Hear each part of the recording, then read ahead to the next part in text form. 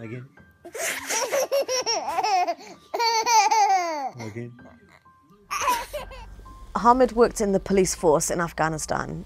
He lives in an area where the Taliban are rife. His father also worked for the police in communications. This was where he was first graduated from the police. There he is again at this passing out in his Afghani police uniform.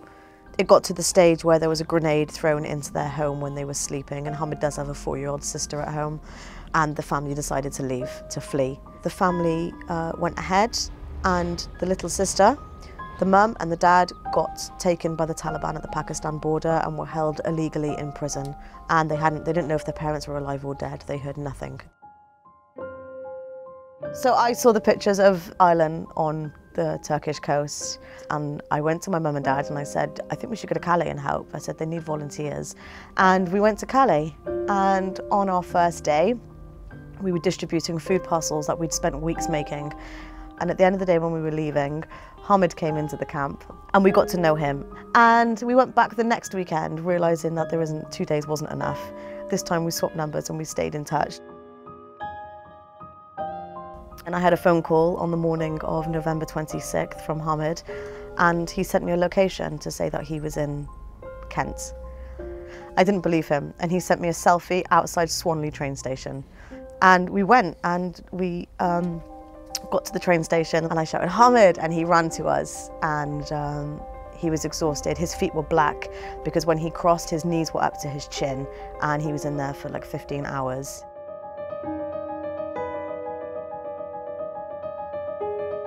And he just settled into family life with the children at home. You know, I've got children who are 1, 4, and then 5, and my children fell upon him. They called him Lala, which is Farsi for big brother.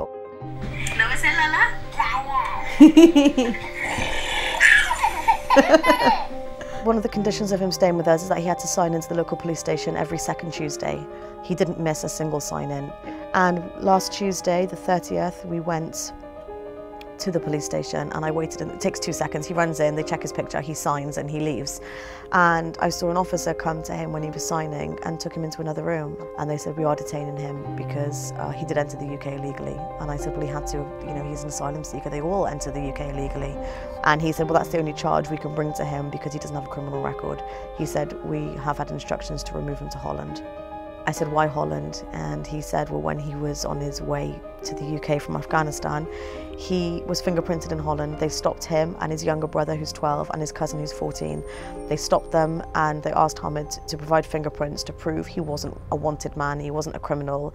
They checked him, he was fine. They let him go back to the train station, and he got the train to France to get to the jungle. And those fingerprints have now come to light. And that was it. Didn't see him.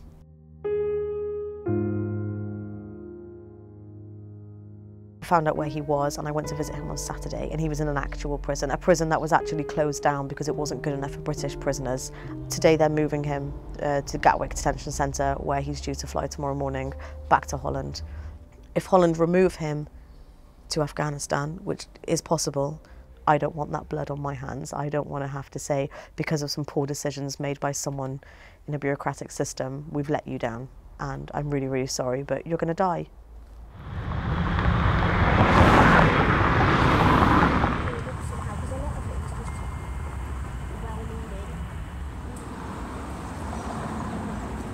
Really good result. I mean, it's a temporary result, and it might all change. You know, the situation has just changed dramatically in the last 36 hours. It has gone from the worst possible case to scenario to him being in bed as I've watched his flight take off from the other side of the road. So it's fantastic news.